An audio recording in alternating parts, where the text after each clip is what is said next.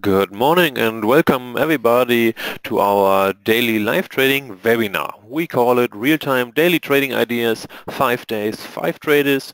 We would like to screen the markets, creating some interesting trading ideas and answering your questions. But first of all, here our risk disclaimer. Forex and CFDs are leveraged products and can result in losses that exceed your deposit. They may not be subtitled for everyone, so please be aware that all we are showing and presenting here today is just in personal opinion and not an advice for investing. Yes, as I said to the beginning, today is Monday, today with Jay. Later more about Jay and his trading style.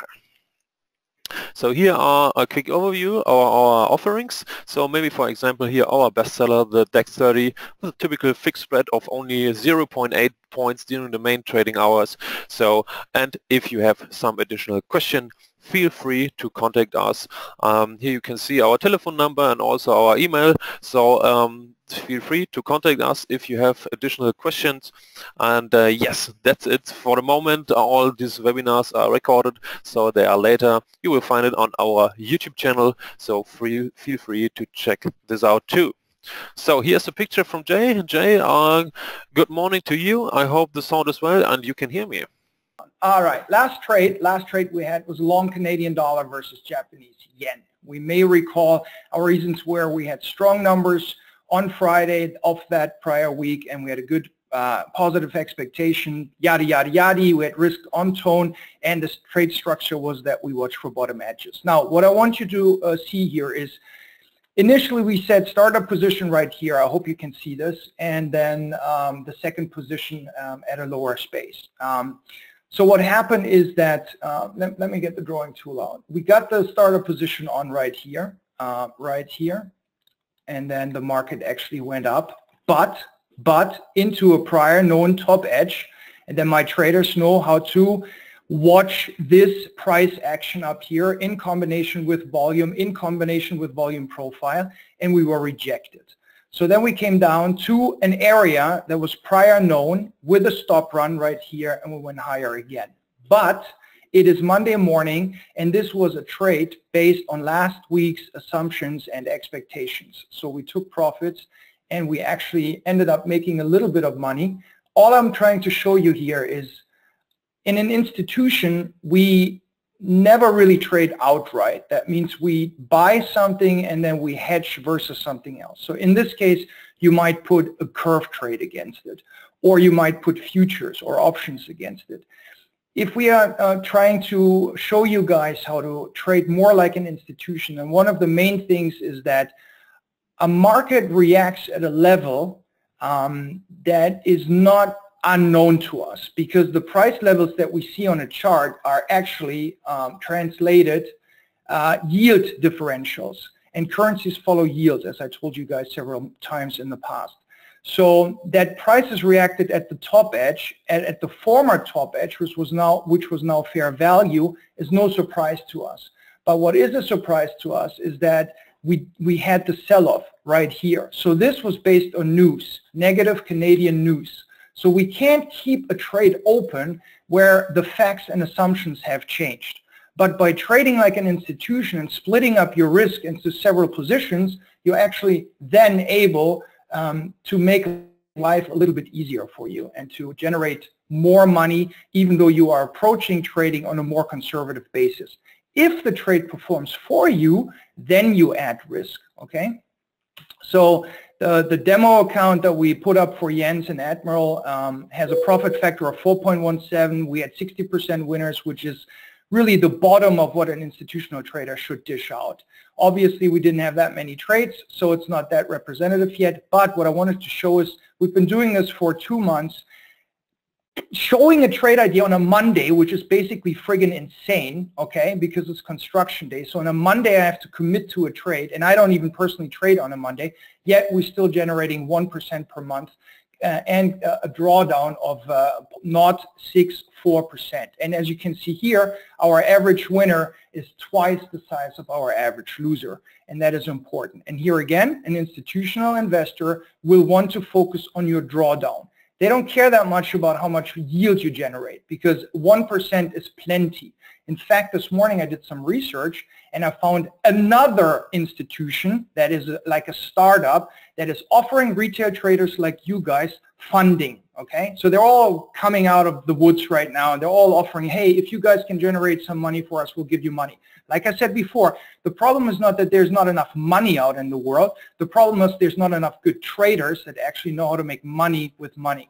And so what you want, these guys, that was my point, these guys want 0.85% yield per month. Okay, so they give you $1 million and they expect for you to make $8,500 per month out of that. So 1% per month is plenty. And you saw that in November we underperformed a little bit, but in December we outperformed a little bit. So basic institutional process trading. So let's dig into the process. What did we see overnight? As you can see, we saw some massive New Zealand dollar strength and we've seen some weakness in the US dollar. So this week we have plenty of central banks with decisions. We'll look at that in a second. But the first thing that I want you to do when you come to the desk on a Monday morning and you see this, your first question has to be why? Why the hell did we see this strength in the New Zealand dollar? And then you dig into the news and you find out why. And then you make up your mind if this is going to continue or not. Is this a macro event or a micro event? If it's a macro event, institutions need to trade a market lower in order to take it higher based on increased demand and vice versa. If our analysts are telling us that the markets are going to come off, and that means fall, then we need to take it higher in anticipation for selling pressure from our institutional clients. Okay, it's very simple. That's the game, guys. All right, major news today, this week. By the way, I have no idea what we're doing next Monday because this is the last week of trading. Really, I'm closing down my book as well. But I'm happy if you guys have some questions, write them in. Write us the questions and maybe we'll do a little bit of 15 to 20 minutes answering questions next week because rest assured, there's not much liquidity. The big boys are heading out to the Hamptons and the juniors are manning the desks and everyone is getting into the Christmas mode. So we have the Fed this week, we have the SNB, we have the Bank of England, and we have the ECB. Yeehaw! What a week. But unfortunately, not much volatility expected. Oh, sorry. The deadline for... That's the squawk. I apologize. So here we go. What's on the agenda this week? The Fed is expected to hike for a third time, and this hike is priced in by 90.2%. So nothing new. Kashkari is expected to descend as well as Evans was recently cautious. This, guys, could be very well a buy the rumor, sell the fact situation. It could be. I'm not saying it is, but it could be. So please don't be surprised if they hike and the dollar weakens on the back of it for now. Then we'll have some growing concern among members regarding inflation. So on Thursday, this is supposed to mean Thursday, the five-year forward inflation expectation rate, say that 3 times in a hurry, was at 2%. So that's good. That's what the Fed is looking at, the five-year forward inflation expectation swap rate, but it's not good enough. So will the ongoing recovery be reflected in the statement? This is what the market is looking at since the hike is already priced in. And the next point that I want you to know is the so-called dot plots. If you don't know what dot plots are, please Google it, okay? The median of the dot plots could be moved up to 4 hikes next year. If that is the case, then we don't have buy the rumor, sell the fact, but we could see some US dollar strength because currently the market is more likely pricing in 3 hikes next year and not 4. Why potentially 4? Because the tax cuts could have some positive ramification. We are seeing a little bit of recovery in inflation. Again, watch the five-year forward inflation expectation swap rate. And we're having continued lower unemployment rate in the US. We're at full employment. And then again, of course, it's Yellen's last presser. Presser is press release. So the expectation is for her to give a balanced tone and talk about gradual policy tightening that her new in command, Powell, actually already confirmed to. ECB, let's talk about the ECB. Thursday, minimum bid rate and presser. So we expect no change. The expectation is that the asset purchasing programs, the APP, may be tilted a bit more towards corporate bonds. Why? Because we have almost bought up all sovereign bonds not all, I'm exaggerating a little bit, but we are reaching certain limits according to the purchasing key, which you can read up on the ECB website. The expectation is for the rates to remain on hold long after this APP program has concluded. Inflation forecast is expected to be revised a bit higher. Why? Because oil prices, since the last projections, increased by 20%. So the forecast that the ECB is going to hand out in terms of economic growth is also expected to be revised a little bit higher. Why? Because the leading economic indicators in Europe continue to point towards growth and continued strength. So inflation projections could be raised and economic growth expectations could be raised. Please someone count how many times I use the word expectation in these Monday morning meetings, okay? 6 to 18 months in the future, we trade based on current expectations. Expectations change, positioning changes. Your job is to read the chart at that point in time to be in the correct pair or asset class, and it's not Bitcoin at the moment. Okay, you should have been long Bitcoin a long time ago. I think we did months and months ago, we did a morning espresso on Bitcoin. Anyhow, another focus by traders will be on the assumed euro-dollar rate. That will be another focus. For September, the ECB stated 1.18, so we'll have a look what the assumed rate is in their projections this time. And last but not least, let's have a quick look at the Bank of England. Thursday is the bank rate vote, and it's expected to be a non-event. We don't even have a press conference, okay? Voting split will be in focus. So who voted what? Last time, we had McCafferty and Saunders, who voted last time for a rate hike, and we had that rate hike, you may recall, and this time we expect them to vote for another hike, or have voted at that point in time. But Cunliffe and Deputy Director Ramsden, Deputy Governor, wanted to keep rates unchanged last time, as they have differing views on wage growth. They think that the models of the Bank of England, the Bank of England models are too optimistic in regards to wage growth. And I actually agree with these two guys. So if the vote split comes in differently, and you can look this up on Forex Factory, then you may see volatility in the pound and a trading opportunity. The market currently expects another hike in the fourth quarter of next year. Now, if economic growth strengthens, if inflation does not come off, this week we have an inflation number for the UK. It's crucially important. It's expected at 3%. If it comes in higher, then that means that the Bank of England's inflation models are wrong, because they said inflation peaks at 3.2% in October of this year. If we see that it didn't peak, that it comes in higher, please, please, please, guys, long the pound, okay? That's a no-brainer at that point in time. If we see a significant deviation higher, if we see lower inflation than the model has predicted correctly, and we may not see a massive increase in volatility in the pound, because then it comes as expected. All right. SNB, okay, I have one more central bank that we're looking at, which is the SNB, and it is expected to keep the rates on hold. Why? Jordan recently noted the franc remains highly valued and policy is still aimed at weakening the franc despite the recent reduction in value. So what does that mean? The market expects the SNB to protect the very, very soft uptrend in inflation that they finally see, and they're not going to mess with rates. Historically, that used to be the problem by the Bank of Japan. Anytime we had a little bit of economic recovery, they would start hiking rates and the whole house of cards fell together. So that's the positive thing about the Bank of Japan. They just keep easing and easing and easing into this economic recovery. They still continue easing. Very good. All right. CFTC cut positioning and vol. I'm looking at the 2-year history range. The euro, the dealers are coming off slightly from their extreme short positioning, but they're still short. So keep that in mind. And the Swissy, the dealers are coming off slightly of their significant long positioning. Okay, that's good, fine. And the Kiwi, dealers are still extremely long.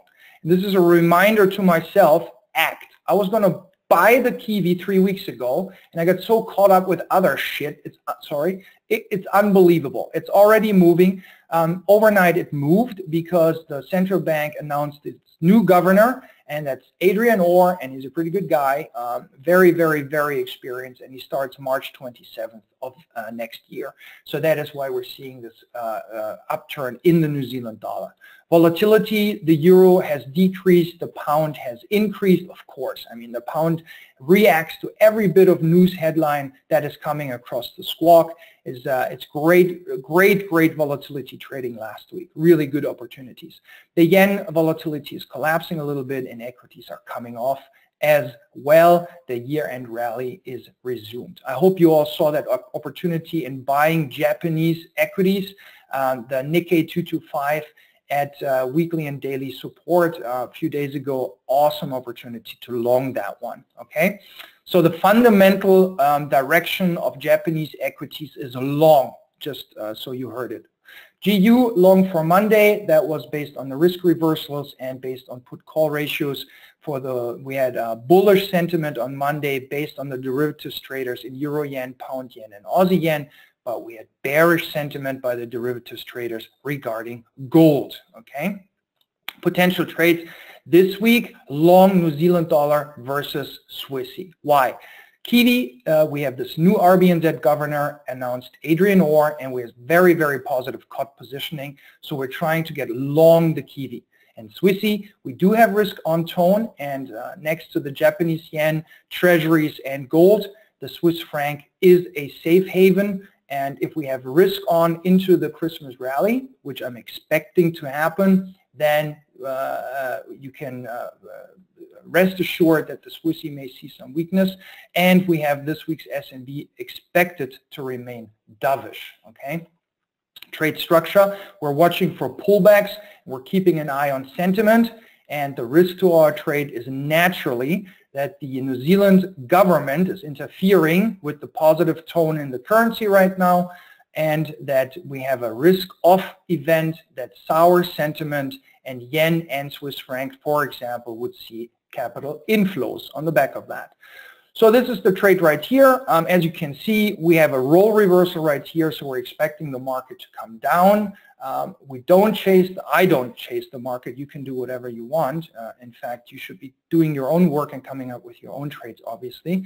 So this is expectation number one, and expectation, if we're coming off, then I'd like to grab that liquidity down here. That's how I would do it if it was still at the bank, and then take it up higher, because I know BlackRock and all their buddies are calling me and they all want to be long New Zealand dollar, potentially.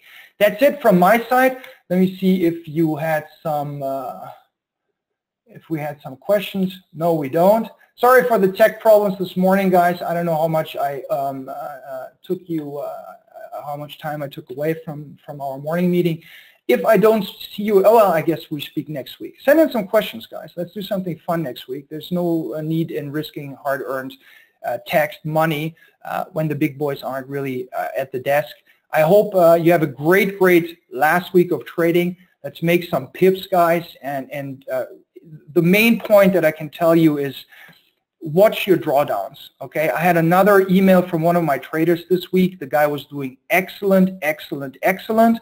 Then I praise him, and then he completely screws it up, gets into a trade without doing the work, realizes that he did an entry error, and instead of 1%, his position was 10%, and the rule is you immediately exit a position when you mess up. Immediately. Instead of taking the immediate exit, my trader then went ahead and started adding to the losing position, and in the end lost 20% of the account. That is a nightmare. So that's the big benefit that you have at a fund or at a bank. You always have traders around you, and you always have a risk manager.